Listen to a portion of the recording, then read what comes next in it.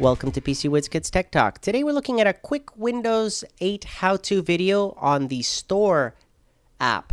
So in Windows 8, if you haven't used it yet or planning on using it, when you first log in and you click on the Start to get to the Metro UI interface where all those tiles are, one of them there at the top is the Store.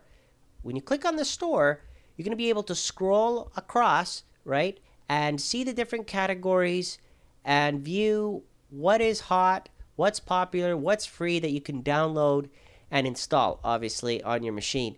So just like any other store, you're going to be able to have different categories such as, and music as well, of course, not just,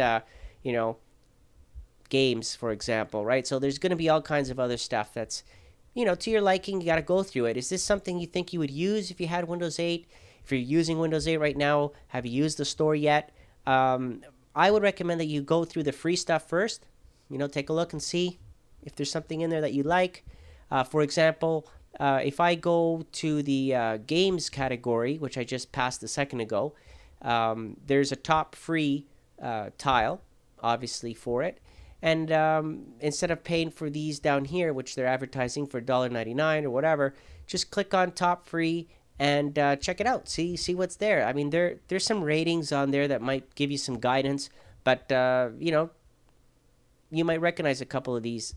I'll just click on any just to show you what's happening. So I'll click on the Dark Arcana here, and when you click on that, it says 4.5 stars, 200 megs to download. Click on install, log in with your Microsoft account, which is free, and then it starts downloading the app, the game, right? So there it goes in the background downloading as we speak.